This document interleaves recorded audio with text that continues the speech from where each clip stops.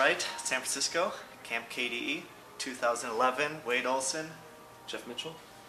Jeff has twofold purposes here. First off, he helped with the organization of the event. Second off, he was a moderator, and actually I'm doubling back. Third off, he was actually a speaker as well. So let's talk about each part of it. What exactly did you do to prepare for an event like this in magnitude? I think there's thousands of people. Yeah, so one of the challenges that you have with thousands of people at an event such as this is that you always have to worry about the people that are the outliers. So there's always some, infirm, some sickly. Usually there's some infants as well, kind of crawling around on the floor. And you really have to try to accommodate every single aspect of society that is represented here. And that's a challenge. And there was a police presence as well. There was. We had several cops on segways. We had a couple riding through the walls, the halls of the hotel on horses. That being said, I think you were successful in security because there were 0 arrests as far as I was concerned. You got to consider that a success. 0 arrests. There were some detainments, but they were let go. They were let go. There was not enough evidence. We were not filming that at all. But in all seriousness, talk about just the general things that you did to prepare. Like, what was your portion of the responsibilities? So it was actually shared pretty equally by a bunch of people. So the main organizers were probably myself and Celeste and Paul. And we had Wade also helping out, Leo Frankie, and Claudia Rauch, of course, was like a huge presence. We also had Eugene Trunov did most our initial website design. So what I did, I helped coordinate with Angela Brown and the Linux Foundation. They've been fantastic hosts. They've really been accommodating. They got us the space. They got us AV. They got us. They've been really just helping out with whatever we needed. So we can't thank them enough.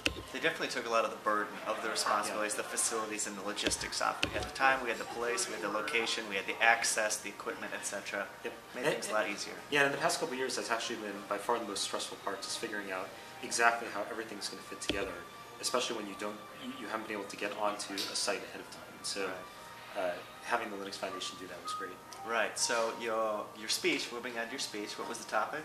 So I talked about putting together a world-class Git infrastructure on a less than shoestring budget. Right, because shoestrings still cost money, and your final number was $0. That's right. Shoestrings cost 25 cents. There's manpower that goes into making that, but if you discount the manpower aspect, then you do have materials, and we had no materials to work with, just bits, and those are infinitesimally cheap. Right. So the good news is it was fairly flattering. People in the event gave a lot of feedback that said they appreciated the communication, the process, and the results of the Git infrastructure in particular. I know you talked about sysadmin, but I mean, the big change this year was moving to Git, and everybody loved it. Right. So yeah, so the talk focused on basically the Git aspects of the sysadmin work that we've done the past year. And I think that we have a great team that's worked on it. Now, people talked about the success of the migration to Git, but what kind of feedback have you been getting about people using Git, like how it enhances the way they work with their teams? It's actually, I was trying to prepare some metrics to show this morning, but I ran into some problems fetching them. But the metrics that I was able to get basically show that the commit rate, which is in itself not a great measure of productivity or anything like that, but the commit rate has been pretty constant between Subversion and Git. So people seem to at least be able to work the way that they have been, and at least successful, kind of keeping on.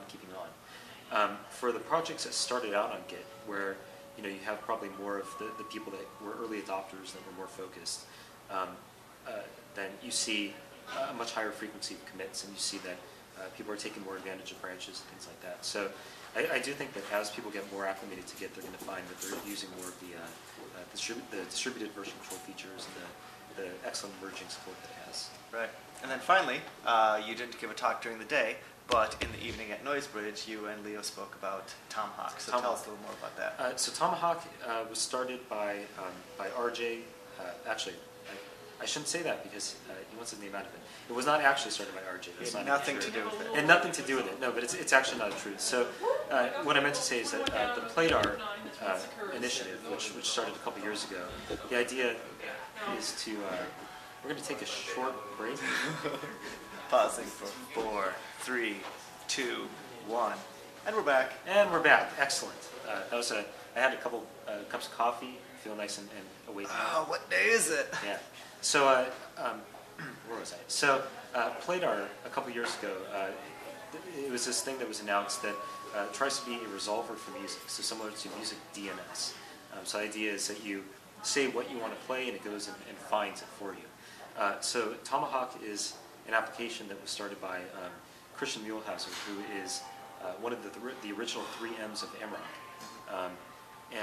It basically is centered around the Pladar protocol, and its goal is to be simple, but basically to connect you with not only your own machines, and keeping it legal, of course, connecting yourself to others in your social graphs that you can basically stream music from each other and put together playlists from places like your music, your friend's music, Spotify, Rhapsody, Napster, and allow you to take advantage of a lot of the metadata that's out there from things like the Echo Nest, Last.fm. Yeah, I like the fact that you're differentiating it from Amrock by saying, Amrock may be your playlist. This is really focused on discovering new music online. What does it take from your listening tastes to connect to all these online services? Right. So the Echo Nest is a fantastic service for finding that kind of data out. They just have unimaginable amounts of data about every song out there, and so you really can go to them and say, I want something that is 60% similar to Michael Jackson and 60% similar to Kesha, and I want it to have a danceability of this much and a hotness factor of this much, and put together your dance party. That might get 0 results back. It probably will. Right, exactly. So, all right, well, on to the next interview for us, right? Yep. High fives. Thanks, guys. Thanks.